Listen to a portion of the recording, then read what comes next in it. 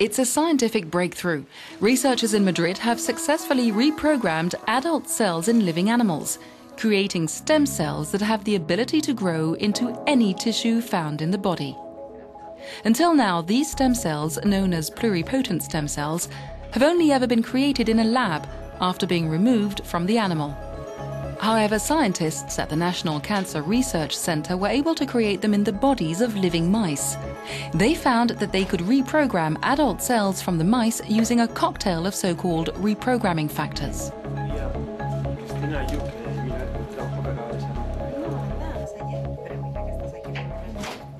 It's something we never expected. It was a surprise, and it opens up the chance to create more efficient cells than those generated in vitro.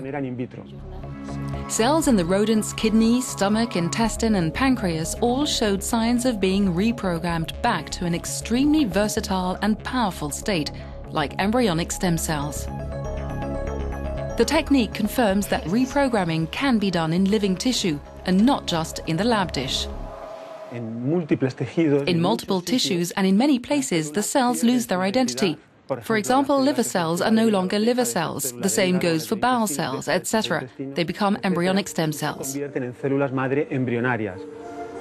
technique overcomes the difficulties inherent in making cells outside the body, grafting them into people, and then of potential rejection. It opens up new clinical opportunities, according to the researchers. However, therapeutic applications, such as repairing damaged spinal cord or creating new insulin-producing cells, are still distant. Clinical trials on humans are unlikely to start before 2018, according to Dr. Serrano. The researchers in Madrid were inspired by a technique invented by Nobel Prize winner Shinya Yamanaka. His team created embryonic stem cells of a new type by reprogramming adult cells in a lab dish with a combination of 4 genes. This procedure turned their clock back to an immature stage where they could become any sort of specialist cell. This was done in a lab, however, not in a living animal. The researchers in Madrid did something quite different. They bred genetically engineered mice with the same cocktail of 4 reprogramming genes and switched them on by adding a particular drug to the animal's drinking water. After a few weeks, embryonic stem cells appeared in multiple tissues and organs. The researchers extracted these cells and demonstrated through various tests that they were similar to those in a new embryo. Embryonic cells made in so-called reprogrammable mice also survive in culture dishes outside the animals. Being able to manipulate them in the laboratory will allow us to get to know them better and find out how far they can go.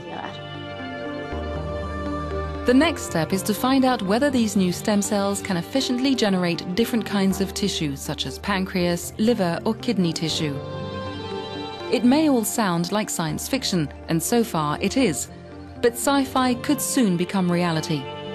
The first trial of stem cells produced from a patient's own body has been approved by the Japanese government.